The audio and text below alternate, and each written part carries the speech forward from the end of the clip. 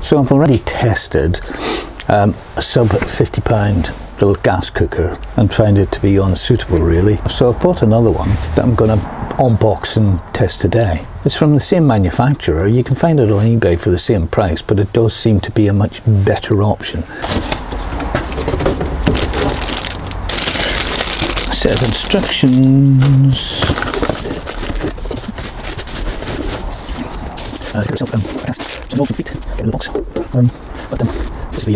This is the version I bought this time.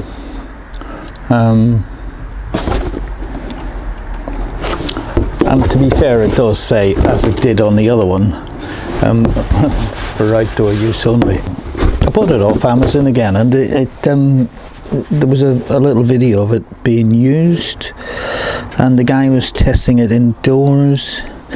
And to be honest, you know, a live video on YouTube counts for an awful lot when it in describing the product, and he does say you have to remove the plastic protective film that's covering the polished stainless steel to protect it from being scratched while it's in manufacture. That now needs to be removed because that's going to melt. So let's put it together and fire it up. We've got it connected up at the back securely. I've got my gas bottle down here. We've got it not very open by very much.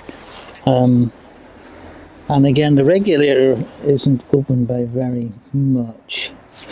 And the beauty of this is it's actually Piezo ignition. So as soon as you push, and away it goes. Toasty.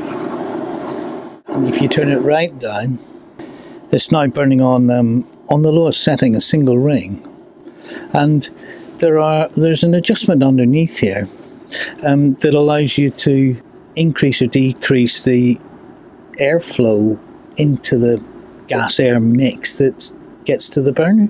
I mean, that's a really nice looking little burning flame on the lowest setting, and well, you can hear it picking up.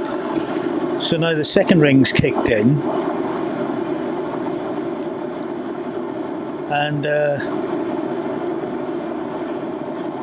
look how quickly it's heating up the little steel ring.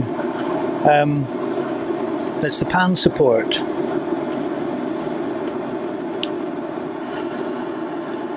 Turn it back down again.